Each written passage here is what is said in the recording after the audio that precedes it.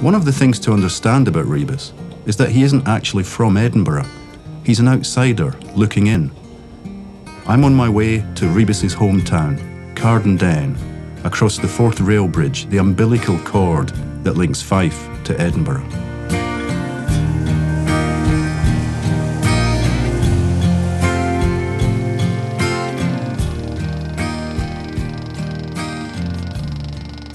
The Kingdom of Fife, a county that's written a lot of history. A beggar's mantle, fringed with gold. That was how one Scottish king described the Kingdom of Fife. Some of that gold grows on the county's rich agricultural plain. There's gold below Fife's plains too, black gold. Rebus was born into a Scotland reliant on traditional industries like coal. Across the Central Belt, most communities were in effect owned by the mining companies. They provided the miners with housing, electricity, medical care. They even constructed whole new towns alongside the pits, one of which was Cardenden. At school, Rebus learnt that Cardenden means den of witches. The next stop is Cardenden.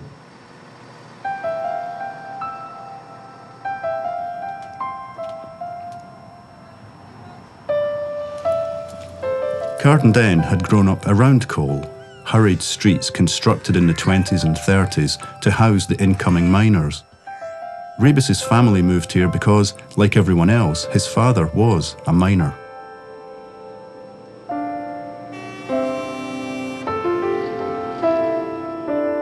But suddenly, when Rebus was barely a teenager, the klaxon which signalled the shift changes at the pit stopped.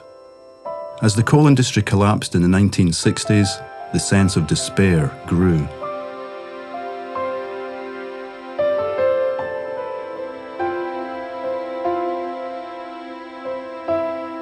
If you've not worked it out already, this is my hometown as well as Rebus's.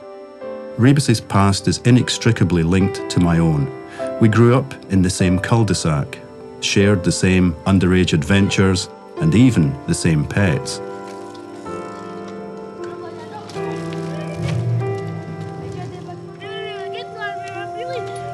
This is Craigmead Terrace, where I was brought up. Before this, my family lived in, I think, 17th Street. The streets in Cardenden didn't have names, they had numbers because they were thrown up very quickly by the mining community that needed workers. I grew up here. I can't remember if I name it in the books, but you should take it as read that Rebus grew up in Craigmead Terrace, Cardenden.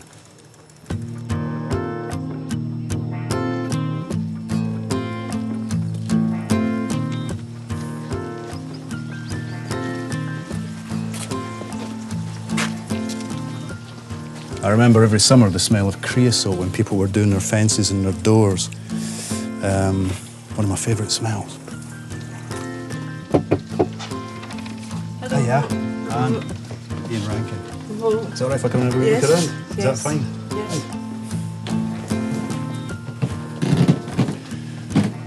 When I was a wee kid, this staircase always seemed incredibly steep to me. Of course, I would play it sliding down it, bumping all the way down it. And when I was very young, that was my sister's room, and this was my room. Yeah, it was tiny then, and it's tiny now. There's a hot water tank there. I'm not sure if that's now built in. Had a single bed here. Forget what was there. There was a little secret cupboard that would keep, that would be the wardrobe, little secret cupboard.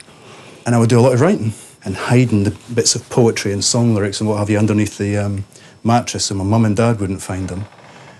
And I had posters everywhere, posters of pop stars and favourite bits of writing from music magazines and things. I would cut them out and I would have almost like having a file of stuff, but actually pinned to the wall so I could flick through it. And John Gregg and George Best. And I tried to make a wee world, a little self-enclosed world. But this whole cul-de-sac where we are just now, families all moved in at the same time, so it was very close-knit. Everybody knew everybody else. And I had family all around here. 2 doors away was one aunt and uncle, over the back fence was another aunt and uncle. It was like living in the middle of a tribe. And that was fantastic in so many ways. It was such a safe place to grow up. But on the other hand, it could be quite restricting. You felt a little bit, you didn't want to be different from anybody else. You know what I'm hearing? I'm hearing birds. Under that towel, I think there are birds. Hello? Hello?